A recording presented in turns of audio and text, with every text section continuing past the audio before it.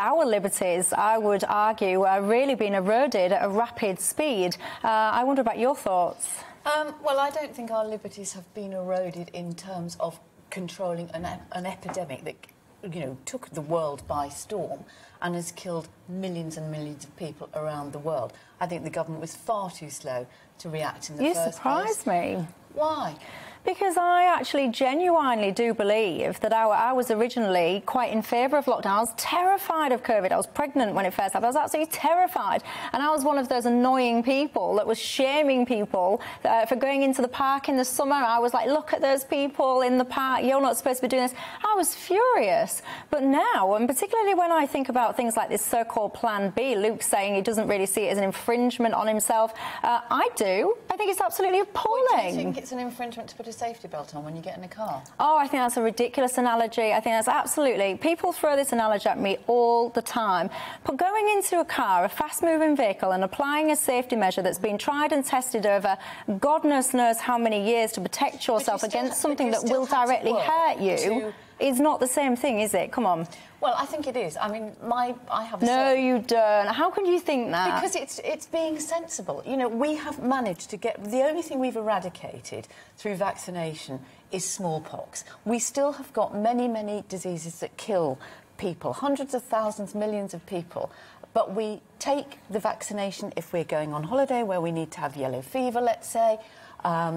That's a bit different to going on holiday, going to a foreign country and taking a tried and tested vaccine. That's very different to taking a new form of vaccine, for example, to go to your local pub.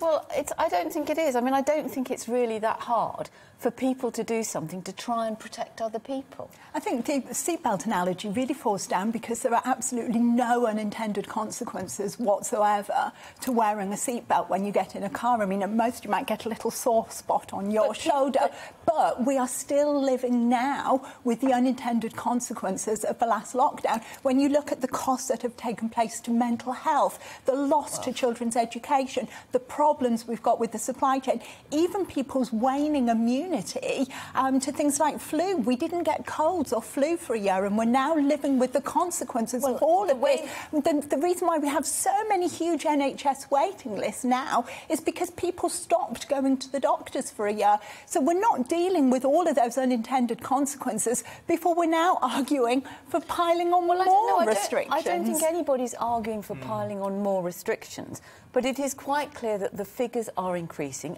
And yes, which figures are increasing? The figures of infection rates. But that's because a lot of we're increasing... if you actually compare the amount of tests we do compared to the amount of tests that we used to do... The number of deaths are increasing. But the number of deaths is gradually creeping up. I mean, the concern for the health service is that the combination of flu and normal winter things, plus the enormous backlog of operations and normal, or emergency or elective treatment that hasn't been done... The NHS doesn't have finite resources. The NHS is actually about people.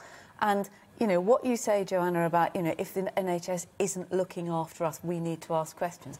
My son's a paramedic who has worked his socks off over the last 18 months and didn't see his family at all for the first 3 months of lockdown. I mean, there are people who are on their knees through exhaustion, and they don't get to say, OK, we've got COVID now we'll all have a break, and then we'll deal with, strokes, heart attacks... And I absolutely take my hat off to people like that. I have members of my family who work for the NHS and have busted a gut over the past 24 months as well.